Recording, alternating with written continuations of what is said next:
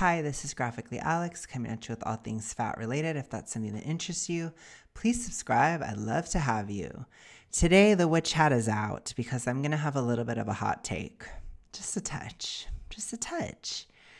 Why? Because I think that this TikTok is a really, really great example of a complete lack of self-awareness in the fat acceptance community.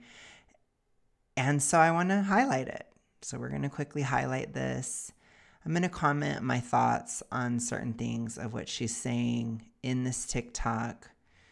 The way it's going to work is I'm going to go ahead and let it play all the way through, and then we're going to break it down. Okay, so we're going to do that format for this video. So let's let her go. I'm going to tell you guys the best piece of advice I ever received as a young woman. My grandma was really, really sick. We didn't know she was going to make it. She was in the hospital. I came up there to visit. We weren't very close, and honestly, my grandma was pretty mean. Like, my grandma didn't really like me. She had an attitude. Everybody knows. Anyways, we were talking, and we were, I was just coming into, like, womanhood, and I was 19, and we were, just talking about life, and she was telling me about things that I had never really had an opportunity to hear before, and she's talking to me on basically what we thought would be her deathbed, and she told me, don't get married young.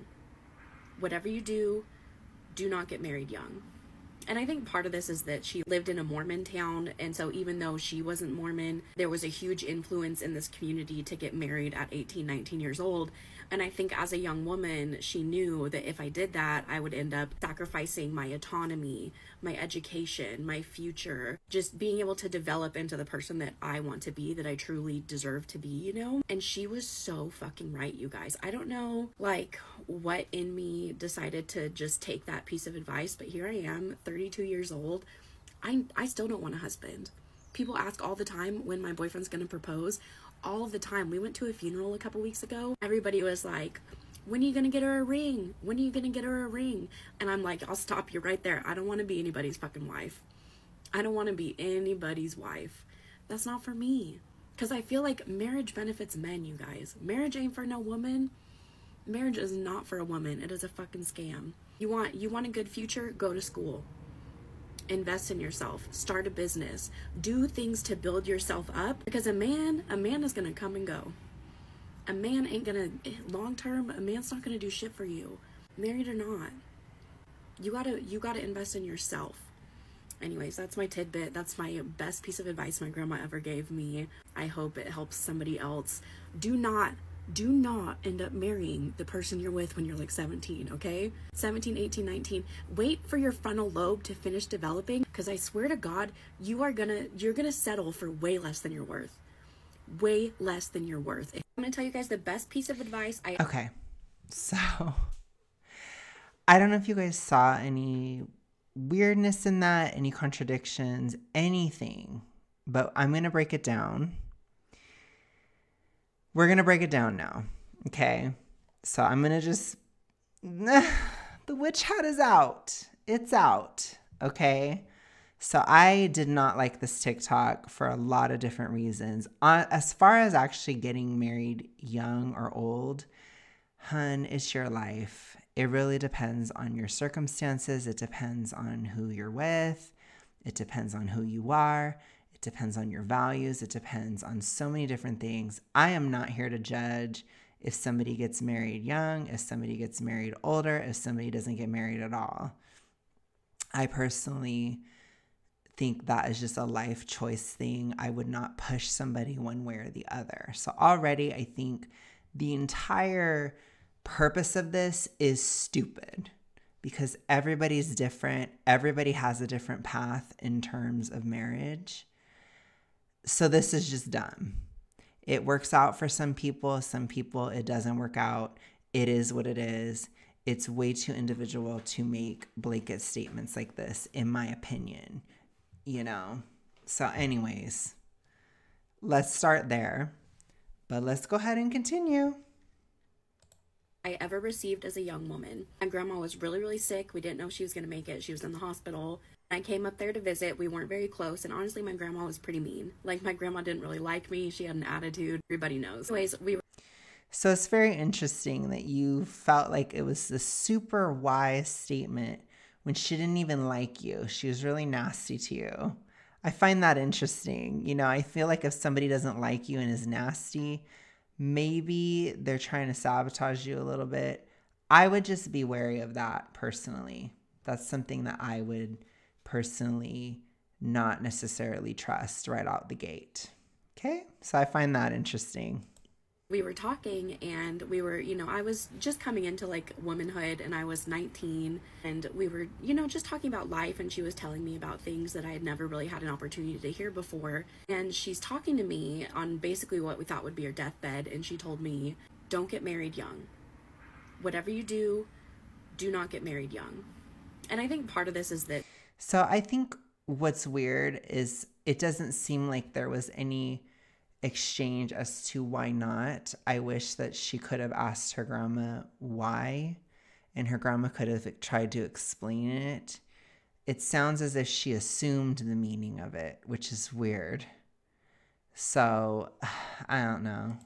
She lived in a Mormon town, and so even though she wasn't Mormon, there was a huge influence in this community to get married at 18, 19 years old.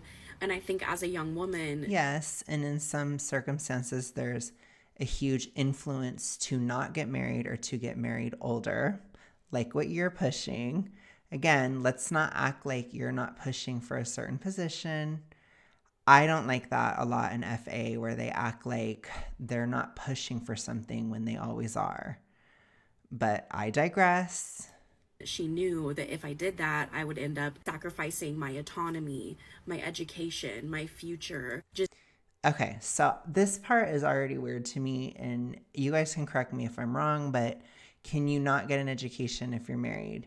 Can you not have a future if you're married? Can you not have autonomy if you're married? Like, I feel like these are not necessarily this or that things within a marriage. I think it's very case by case, and I think there's so much weird projection going into what a marriage is. Honestly, like, there are good marriages, there are bad marriages, there's mediocre marriages, right? Like, there's all different kinds of marriages. And to me, it's like, I don't know that every single marriage automatically doesn't have any autonomy. Every single marriage, you can't have an education. Like, I don't know. It's really trippy to me. I don't know. We're going to get to the biggest contradiction later. Just being able to develop into the person that I want to be, that I truly deserve to be, I think there's something to be said if you really have no clue who you are, which a lot of people don't when they're like 19 or something. But at the end of the day, there are a lot of parts of us that are pretty hardwired.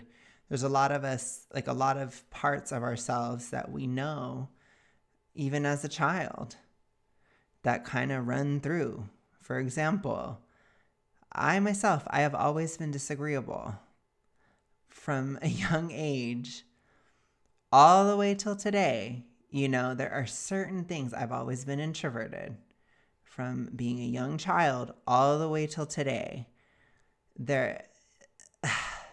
I've always been relatively independent, right? I've always been creative. I've always been all these different things. Yes, some things changed in my 20s, absolutely. But to be honest, most of what changed in my 20s was me getting over toxic patterns and toxic behaviors. It wasn't so much about finding myself in as much as it was about stripping away all the BS and all the messages from society that I had internalized that were not helpful or useful at all. Messages like this it's not very useful. It's a lot of projection, in my opinion. But we haven't gotten to the FA point. We're going to keep going. And she was so fucking right, you guys. I don't know, what in me... She was right for you. Okay? Decided to just take that piece of advice, but here I am, 32 years old. I still don't want a husband. People ask all the time when my boyfriend's gonna propose. All the time. We went to a funeral a couple weeks ago. Everybody was like, when are you gonna get her a ring? When are you gonna get her a ring? And I'm like, I'll stop you right there. I don't want to be anybody's fucking wife. Do you want a cookie? I don't understand this too. This is like one of those things where it's like, let me act like I accomplished something by not doing something. You didn't accomplish anything by not getting married. It's fine. Like I said, I'm not judging not getting married, but I'm like, do you want a cookie? What do you want from me? Who cares? You made it to 32 and you didn't get married. I guess big fucking whoop. I don't get it. Do you guys get it? Do you think that there's a lot of just this like attention seeking or like approval seeking within fat acceptance? Like, what do you think is going on to make somebody make this video? It's very weird. I don't want to be anybody's wife. That's not for me. Because I feel like marriage benefits men, you guys. Marriage ain't for no woman. Marriage is not for a woman. It is a fuck. I think you need to define what a marriage is. I don't think I don't know. Like, I don't know what your definition of a marriage is. And I think that that's where we're kind of losing it here. But whatever. Fucking scam. You want a good future? Go to school. I went to school. It didn't help me at all. So what I feel like people need to understand, and what I will say to the girly pops that are young or to anybody who's young, really, school is not a guarantee. It isn't. You can go to school and it can be a huge flop. You cannot go to school and it can be a huge flop. You can get married and it can be a flop. There is no such thing as a sure path to life. There's always curveballs. There's always things that you're not going to be able to predict that occur.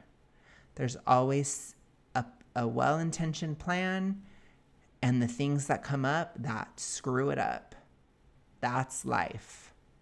And most of the time when we're living life, we are just simply figuring out what to do because the plan isn't working. And that's what life is. It's figuring out what to do when the plan isn't working, period. That's something that I wish I could have understood in my 20s, is that you don't know anything. You don't know what's going to happen. So you have to kind of just make your best choices at the time and do the best you can and hope to God it works out. Because there are plenty of people who go to school and it does work out, but there are plenty of people who go to school and it doesn't work out. And that needs to be talked about too. It's not a sure thing. Nothing is a sure thing. Don't think about it in terms of like, this is a sure path to success. It's not. It doesn't exist. Invest in yourself. Start a business. Invest in yourself. Now, this is where the bitchitude is coming out. Do you think that being a healthy weight is an investment in yourself? Do you think that being healthy is an investment in yourself? Or do you think just being hugely fat is an investment? What makes more sense? What is the hypocrisy in that? Because when she said that, I was like, what? What? What? Do things to build yourself up, because a man... But not take care of your health. Not take care of your health. Do things to build yourself up, because a man is going to come and go. A man ain't going to, long term, a man's not going to do shit for you.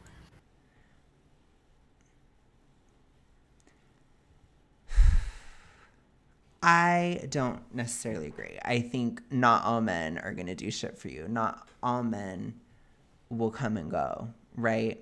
It depends on the man, just as it depends on the woman. It depends on compatibility. Typically, the biggest issues in relationships come down to compatibility.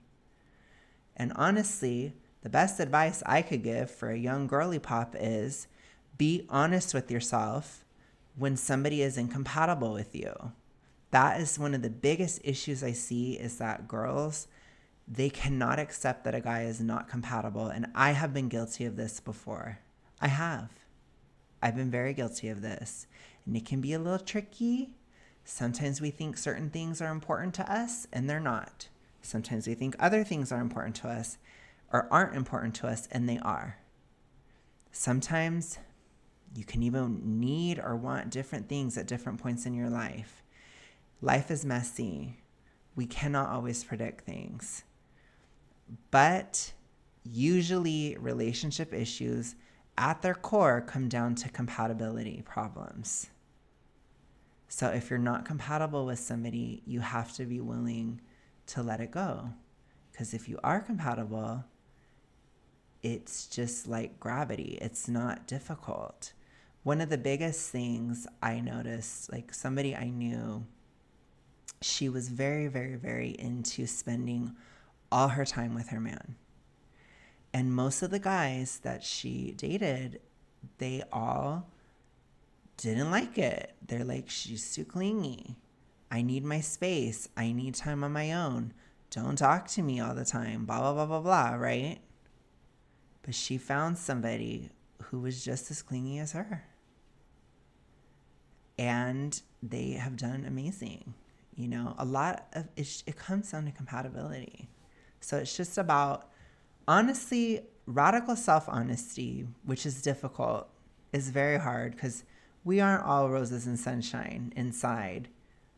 There are certain negative traits that we have that maybe we don't want to see, or maybe certain things that don't align up with societal expectation that maybe we don't want to see. Or maybe the internet is going out and we don't want to see it, you know? I'm going to tell you guys the best. 1 second, you guys. Okay, we're back. So I will say this part was interesting, and this part I agree. A man ain't going to, long term, a man's not going to do shit for you. In terms of your health. You see what I did there? There's no man in the world that can save you from your health issues, especially health issues that you caused, but also health issues in general.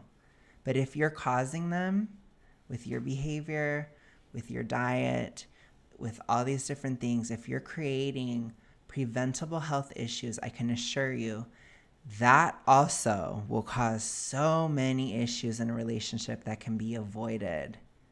Trust me, I say this, I scream it from the rooftops, okay? I don't want any girly or boily to ever make the mistakes that I did, ever, by not taking care of my health, because trust me, a man can never save you from your own issues, be they mental health issues, be they physical health issues, any of these toxic patterns or anything. A man cannot save you from that. You've got to figure it out. You cannot depend on him for that. Trust me on that one. Take care of your health. It is so important. Because yeah, sure, while you're dating, while you're trying to find the person that you want to be with, guys sometimes will come and go, but you investing in your health, that is one of the most important things. That's one of the biggest things. And again, maybe you could still have an uncontrollable health issue that comes up down the line. But you know what I can tell you? Being obese, being morbidly, super morbidly obese, it will always make the problem worse. It always escalates the issues, no matter what they are. So don't throw your health in the trash. You need to take care of your health. And I do notice a lot of girls don't. And it's not okay. You're not going to be able to function as well. You're not going to be happy. You're not going to be able to make a relationship work nearly as well if you're not taking care of your health. And if you do pursue a family, a career, a combination of the two, you got to have your health. You've got to nurture it, take care of it. It's so important.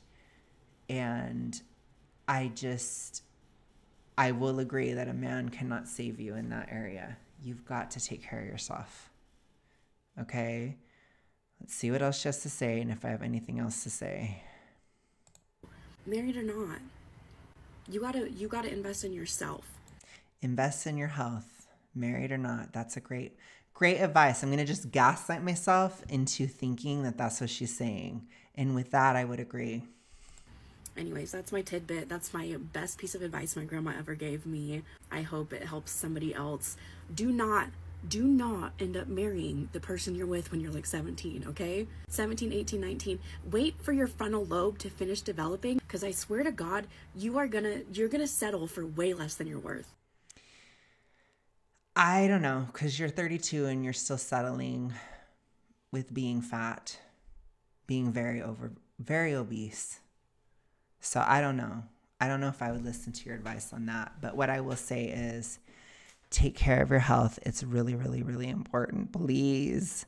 It's partially why I make this channel. I would say that's probably the biggest reason I make this channel, is because I want to warn you to not do what I did. Don't live in a delusion that it's okay to live with toxic ritualistic behaviors, that you can make a relationship work, that you can just go along not prioritizing your health. I had to prioritize my health for almost 4 years because I didn't take care of it throughout my teen years, throughout my 20s. I had to focus on it for really 3.5 years to get to a point where I feel like I'm going to be okay in my next relationship. You don't want to have to do that.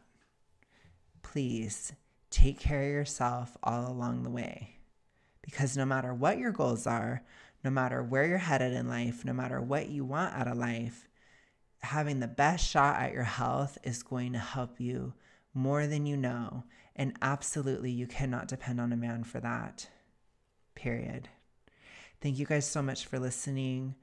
I will talk to you guys again very soon. Bye.